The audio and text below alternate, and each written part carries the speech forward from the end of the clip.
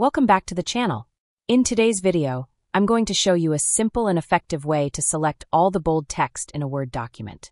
This trick is super handy if you want to quickly make changes to bold text, whether it's changing the color, font, or any other formatting. So first, let's open up the Word document that we want to work on. Once you have your document open, we're going to head up to the top of the screen. Next, go to the Find option in the toolbar. It's usually located on the right side of the Home tab. From the drop-down menu, select Advanced Find. A new window will pop up called the Find and Replace window. This is where we can do some more detailed searches. Now, at the bottom of this window, you'll see a button labeled Format. Click on that, and then from the drop-down menu, select Font. In the next window that appears, go to the Font Style section and choose Bold. This tells Word that we want to search for all bold text in the document. Once you've selected Bold, click the OK button. Now, back in the Find window, go to the option labeled Find In and choose Main Document.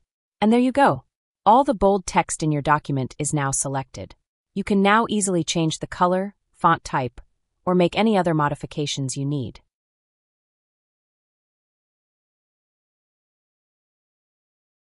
That's it for today's tutorial. If you found this video helpful, make sure to give it a thumbs up, and don't forget to subscribe for more tips and tricks.